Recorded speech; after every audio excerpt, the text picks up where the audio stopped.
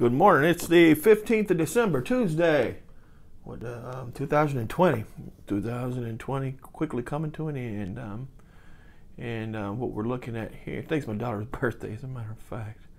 And man, she's not a little kid, so I feel old, you know. But that's all right. Somebody got 13 minutes. The Cuban Missile Crisis, 1962. The whole reason got this here, somebody got me this for a gift. Somebody did something extremely nice for me. I would not have bought this my own self. I don't know why. You know, it's somebody that really knew me. Somebody that bought this for me and knew I would appreciate it, and I do. It's been out a couple years. I know it's based on 13 Days, which was I liked 13 Days. And I did like 13 Days, and I liked Fort Sumter by, it's a lot like that same system, right? Mark Herman's Fort Sumter. 13 Days, I forgot who the designer, but it's done by Jolly Roger Games. So, and it's here too, done by Jolly Roger. This is 13 minutes. Let's look at it. The world was never closer to global nuclear war than during the Cuban Missile Crisis in October of 1962.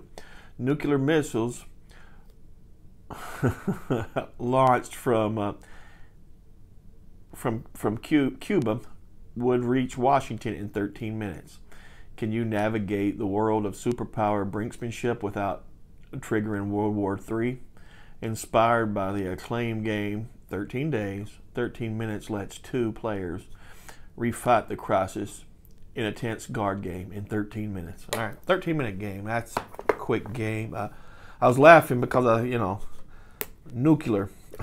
That's the way we pronounce it, And I know people made fun of George W. Bush and Jimmy Carter, incidentally, both of them, because we pronounce it nu-cue-ler. But I understand it's nuclear, but that's just, who we are. I mean, by trade, by education, I'm a linguist, so I also understand that everybody else has their own idiosyncrasies too, so I don't shy away from accents. I think accents are important. So, but that's why I'm laughing. Thinking about somebody out there thinking it's not nu-cue-ler, but all right. Nice little box. It's almost. I do get obsessed with boxes. I do like boxes. This is almost feels coated or something, right? Good box, nice box.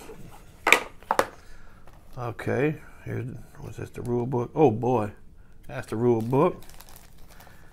All right, we'll look at that in a minute.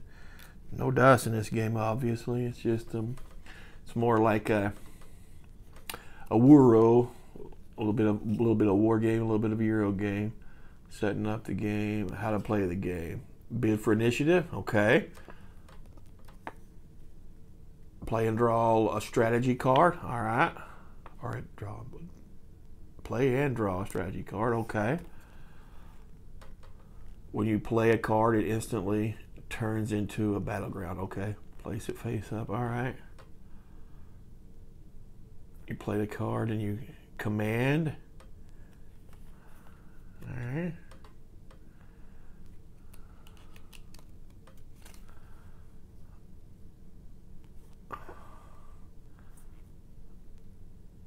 Event only available on your own neutral cards, right? Draw a strategy card and end of the game. Battleground prestige. Wow, it just seems like a campaign game. What is the let's read that. Play a single game to find a winner or keep a tally of the score until one player reaches 13 prestige. If you trigger nuclear war, you lose the full campaign game immediately. Campaign game immediately regardless of the score. Okay, yeah. All right, well. That's for a little small rule book. There's Kennedy and Khrushchev there, I guess. My father always, don't get me wrong, I think my father liked Kennedy. My father always complained about Kennedy because he was not wearing hats and walking around bareheaded and everybody thinking that was a good style. And, you know, hats never were popular after that, according to him, right? Got cubes, red and blue, and an insert, which is fine, and cards. Let's open the cards and look at them.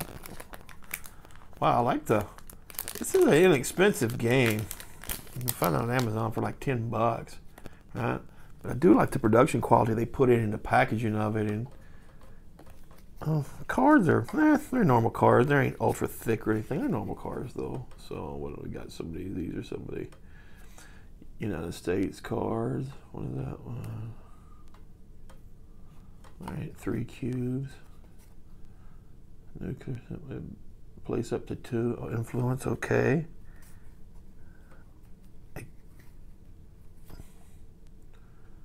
XCOM, wave and smile. U2 photographs, spy photographs, of course. Quarantine. Oh, I've heard that word too much this year already. Public protests. Whoops, strategic balance. All right.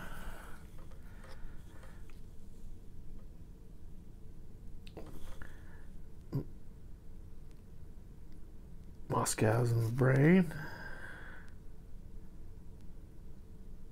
MRBMs and our BMs, right? U2 down, right? That's the... During the missile crisis, was that the only casualty? Was a U2 pilot? Believe it or not, there was a casualty or two. Had to do with a pilot, I do believe. I forget now. Getting old. Fidel Castro.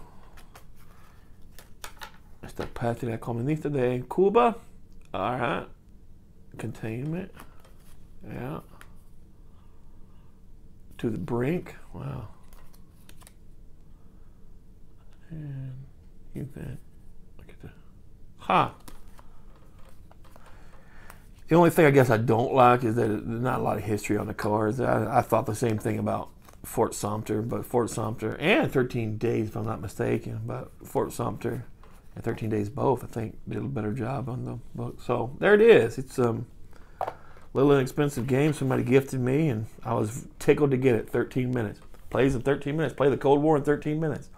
Yeah, so pick it up if you don't have it. It's super inexpensive, and like I said, I don't know how thematic it is. I don't know how much it follows the how much of the feel you're going to get of the Cold War. Like I think you actually got some of that feel in 13 Days. We know Twilight Struggle. It gives you a good Cold War type of thing, type of feeling when you're playing that, which is amazing.